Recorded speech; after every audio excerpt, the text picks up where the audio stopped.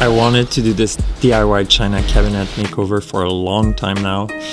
We bought it 6 months ago and it doesn't look bad right now, but it doesn't look good either. Welcome to Fabulous Workshop. As you see, I was alone, so I had to drag it myself to our workshop. It has a painted orange crackling finish on it right now. It doesn't really go with our decor and it will never be something that we're into. With all the stripping, sanding, staining, it would have been horrible with the glass still on. So I just removed the quarter round around the glass and it was quite easy to remove. I didn't want to take the chance of mixing the quarter rounds and trying to find their original position at the end. So I started writing their position, like left side, upper left, but turns out it's almost more confusing this way. So I drew a graph with, well, not a graph, like a little drawing of the cabinet with numbers and numbered each piece. I use an old brush and an empty yogurt bottle for stripping. I used gloves later on, so I suggest that everyone uses gloves, glasses, but I was too excited to start, I guess, so no gloves right now. I waited 15 minutes for the stripper to melt the paint. I worked in small sections because you shouldn't let the stripper dry. If you do, it's not that bad, you just need to reapply stripper. Then came the satisfying part. Scraping the paint was very satisfying. Overall, it took me 6 days to refinish this glass cabinet and 4 days was only to bring it back to wood, because I had to come back for multiple coats of stripper to remove all the paint layers. The first coat removed a lot of paint, but then it took 2 coats to remove some residue in the varnish underneath. And in the cracks, I had this special tool. It's a hard shape scraper and it's perfect for those rounded edges, the little cracks and those little places. When most of the paint was removed, I wiped any still wet parts with a rag. Then I used steel wool to remove any residue left.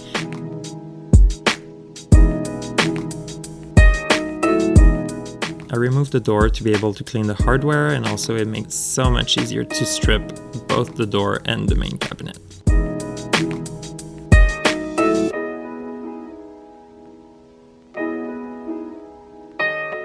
For the animal shaped foot, the steel wool was the best tool because of the cracks and the round edges everywhere.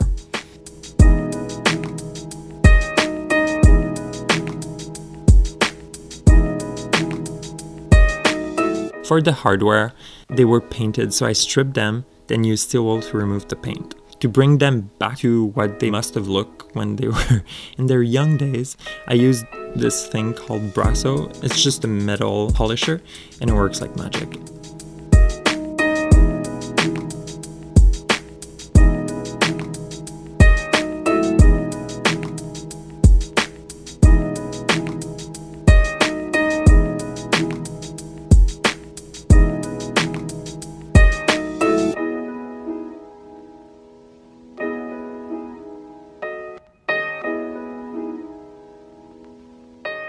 I used a palm sander and 120 sandpaper to bring it down to bare wood first, and then lightly sanded with 220.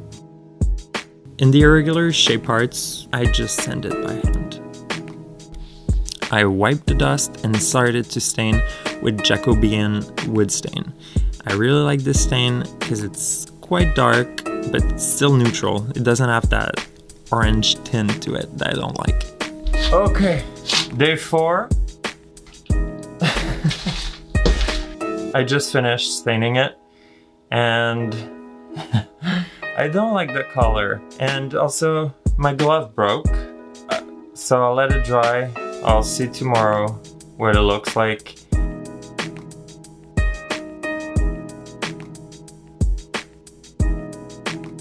Still not sure about the color, so I might try a black wash. So, what are you doing? Oh, we'll see. We had a few cans of leftover dark paints, so I started experimenting on the underside of the shelves. I tried the charcoal that we used in our bathroom walls. By the way, if you haven't seen our bathroom makeover yet, I will link it in the description. And I love it so much. It's stunning, so you should definitely check it out. But I didn't like the color for the black wash, so I ended up using Sico Grand Piano. It's basically a pure black, and it's just very dark and neutral. I didn't let it sit for too long. I applied it and wiped it off right away. And all it did is darken the stain, which was exactly what I wanted. The fun part was to assemble the hardware. When you think that all that work wasn't worth it and you should have just painted it, now is the time that really rewarded me.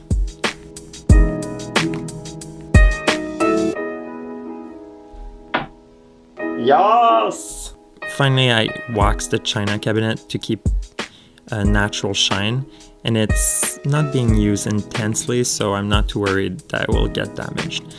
Otherwise, varnishing is the way to go, but I was not down for multiple coats again. No thank you. I waited a bit for the wax to cure and then polished it. The glass had dry paint on it, so we scraped it and cleaned it, and just like that, it was ready to go back in. We ended up pre-drilling the quarter rounds and using small screws to put them back in place. I didn't want to use a hammer next to the original glass, and also I just didn't have appropriate nails for it.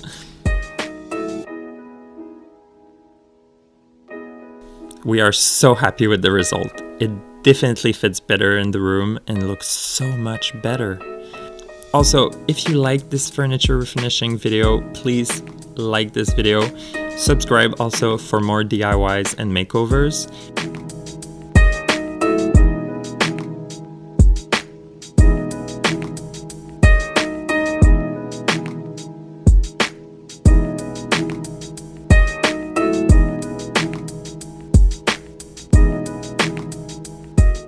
Let me know in the comment section, when do you think this piece dates from? We suspect something like the 30s or the 40s, because it's definitely a mass-produced piece, but it has that old-fashioned style to it. But maybe we're completely wrong, it's from the 80s. So, but thanks for watching the video. Bye.